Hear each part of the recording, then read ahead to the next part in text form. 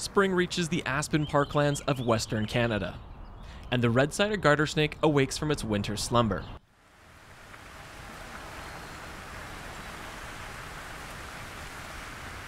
In a handful of very rare locations, such as here in east-central Saskatchewan, thousands of snakes emerge at once.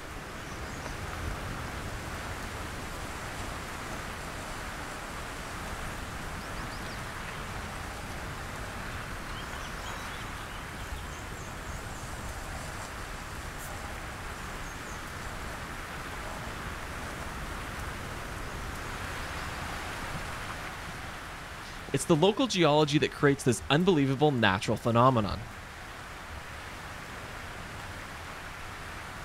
The red-sided garter snake is the most northerly living reptile in the Western Hemisphere. Temperatures here can drop to minus 50 degrees Celsius.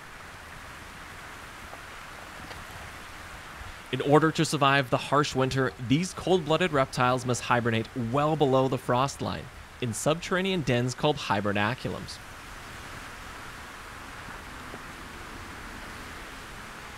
In geologically unique regions such as this one, the limited number of dens means all snakes living in a considerably large area are forced to gather in just one or two hibernaculums.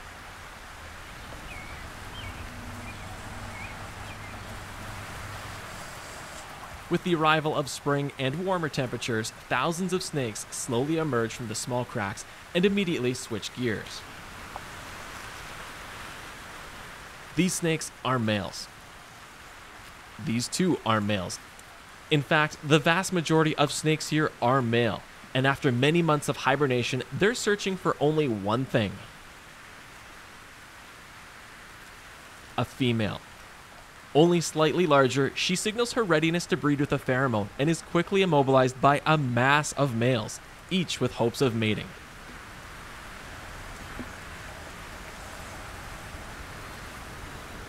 Courtship involves males rubbing their chins against a female's neck as well as quivering their entire body, but what exactly triggers a female to allow mating is still a mystery.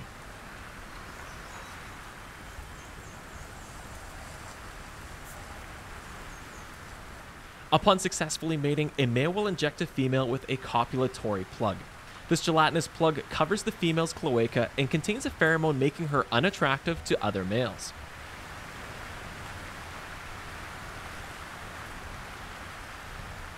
Though the plug does not last forever, it is possible for females to mate with more than one male, and litters can be comprised of pups sired by as many as 3 different fathers.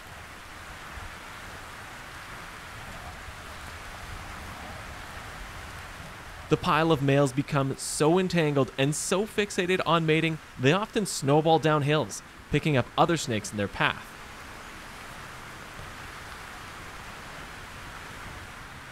Despite the skewed gender ratio and fierce competition, males do not battle for dominance or fight to establish their own territory as other animals might.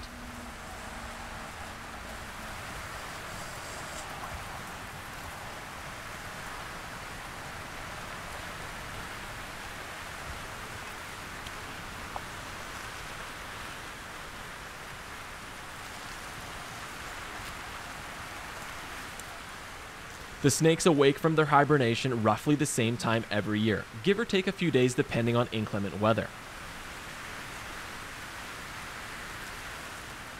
This hibernaculum, located in the Fort Livingstone National Historic Site, reaches its peak emergence either the first or second week of May.